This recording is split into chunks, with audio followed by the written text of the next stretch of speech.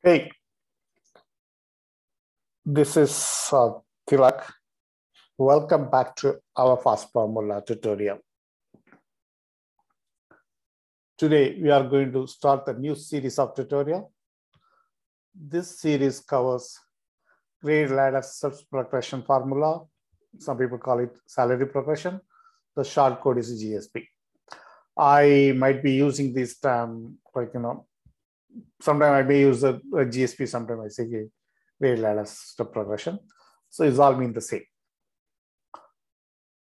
This is part of a comp family, is one of the module in comp family.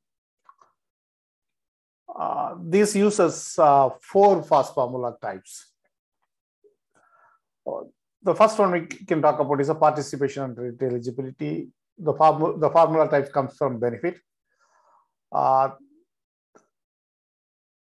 The grade ladder use the eligibility engine, so eligibility setup. So the formula comes along with that. This formula type we also looked at.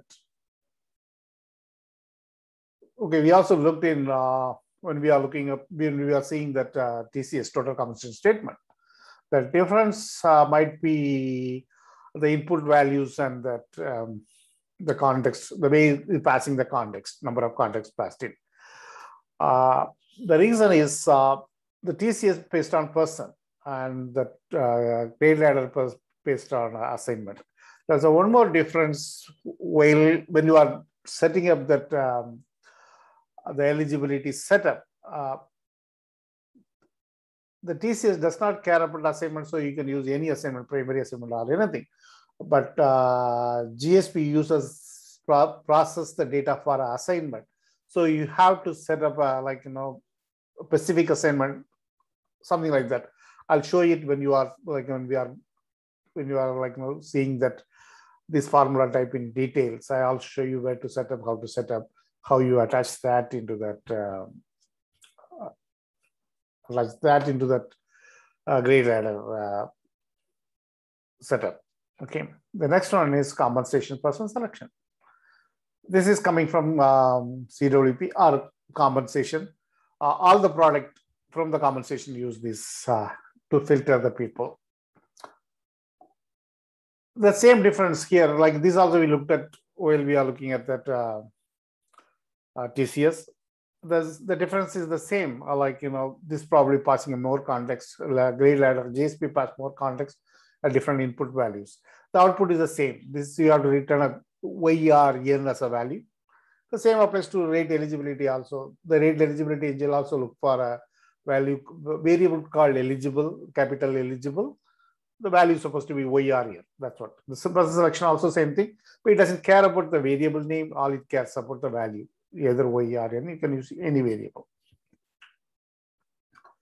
Salary progression date determination. This belongs to GSP. This only the formula types used in a GSP only.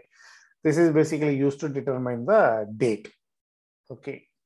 The date supposed to be written in a character string DD format. Okay. You can't pass any other format. It has to be string and it has to be passed as a DD format. Salary progression rate calculation. This is used to calculate the value. This is basically how you calculate salary. If you want to have whenever you change the salary for a rate, how do you calculate? That's a calculator. This is basically you return the amount, numbers. You can use any variable, but you return the number. That's it here. Okay. Now, when you are looking at the context, I'm not going to look at the rate eligibility context because that's specifically for that. So when we are looking at in detail, we look at that. Okay. When you are looking at the person selection fast formula, this is the context used. We looked at this context when you are looking at the TCS fast formula. Okay.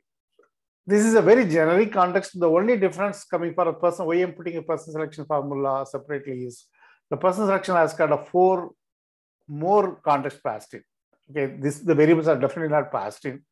One is a data collective agreement, HR seniority date, like seniority date ID, hour ID. These are supported. As per my understanding, these variables are not passed, value for this context are passed to the formula, but it allows you to set up this value and that you can use that DBA belongs to this context. Okay. When you are coming to the GSP, that 4 contexts are not supported. Remaining everything is supported. Okay. Why we are having a compensation record type? That value is not passing. That is only used in external data. The external data is heavily used in TCS and CWP. I don't know anybody using GSP. When we looked at that fast form, the previous session, series, that is that TCS series, we haven't looked into that in detail, but I'll try to make it as a separate video for external data. Okay, we don't have to worry much about the compensation record type, but the remaining everything is date and effective date, end date, start date, date, date, all you know that what it is. Okay. Well, now we'll get into that participation rate eligibility formula. This rate eligibility formula is used in 3 places. One is a ladder level eligibility. This is as good as person level eligibility, because if a person is not eligible for ladder, then he's not going further. They stop in except 1 cases. Okay.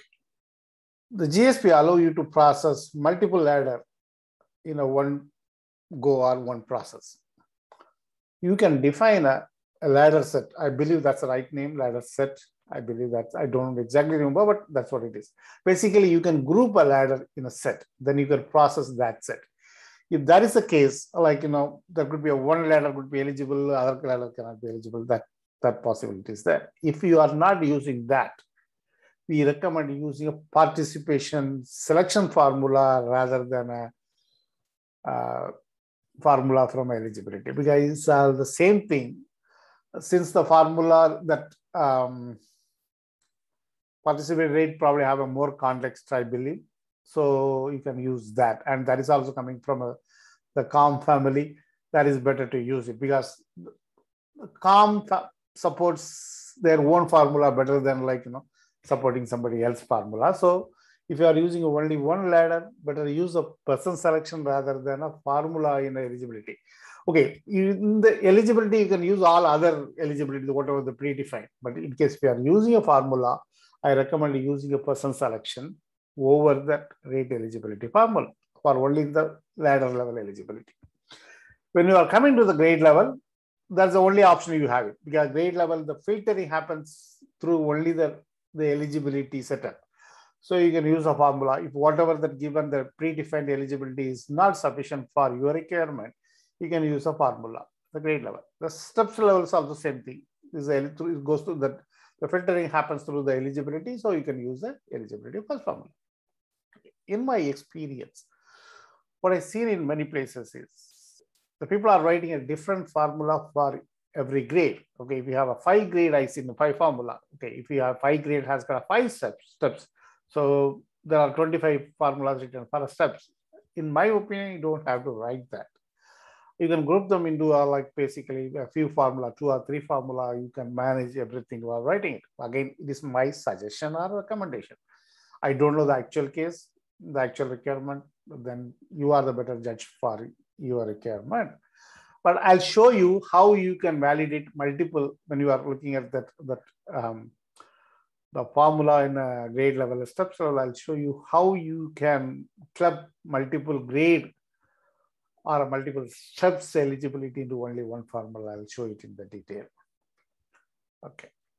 When you are coming to the next salary progression date determination, okay, I explained the formula. The value has to be written in YY, DD format, and this has to be a string.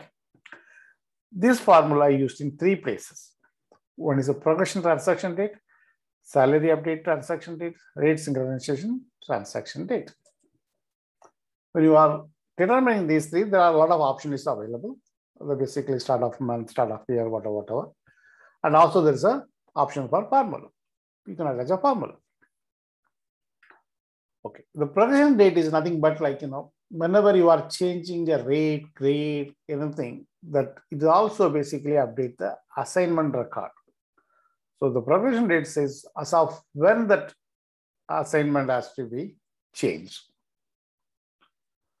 Okay, you can, if that available, the predefined date calculation codes are not available, you can write a formula. The same goes with the salary date. Salary is when you want to change the salary. That's what it is. The rate synchronization, that is also salary change, but it's a little different. It is an independent process in GSP. Rate synchronization, what it is doing, what is happening over there is, sometimes your rate changes for some reason. For example, for the rate, the value got increased. Now you can run the process that automatically update your salary as per the changes of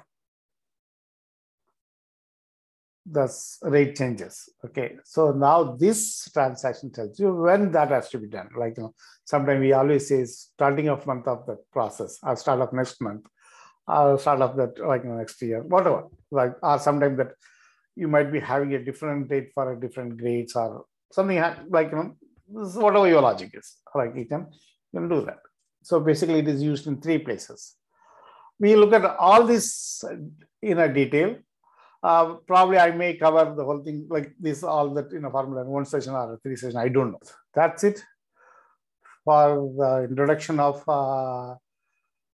rate step preparation formula. If you have any question, comments, or suggestions, please put it in the comment section. If you like my work, you can like the video. Yeah, till I see you in that next lesson, next tutorial. Bye. Thank you.